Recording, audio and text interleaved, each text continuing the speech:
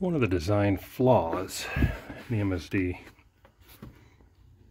6014 or 6014-3 is they feed the whole box and all 80 of your coils through one 16 gauge wire.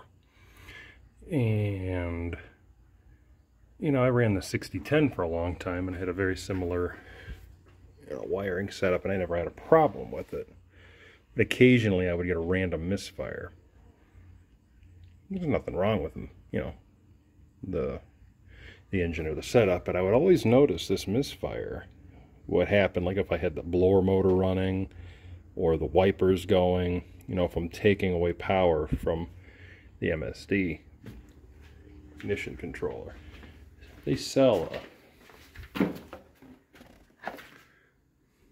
upgrade harness. They recommend this harness to be used with their coils, like the MSD blaster coils.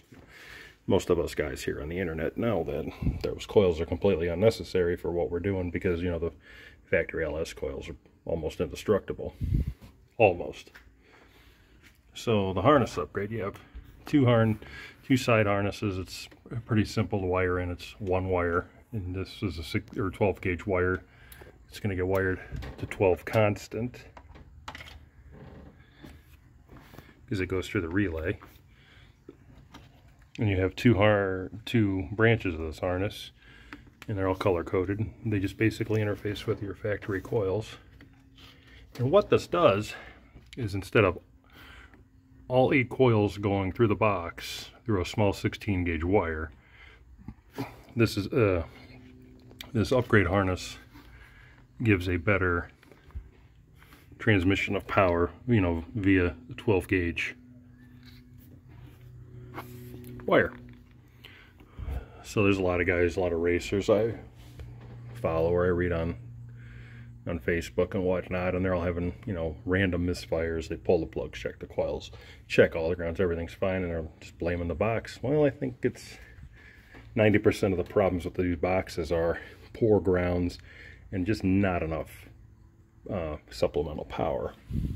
So I don't think MSD would make a upgrade harness, you know, for these coils, whether it's factory coil or aftermarket, if the box wasn't getting or producing enough power for them. So I'll let you know how it goes. The only upgrades I would do is, for now, it's just got looks like a cheap relay. It's made in Japan, so I mean, I got a little bit of confidence in that. Not Chinesium alloy, but they're not weather pack.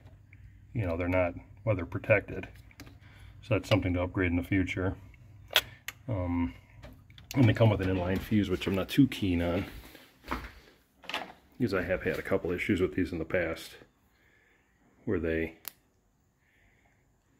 lose connection and you're stuck on the side of the road. But if you know what you're looking for, I think it'll be all right.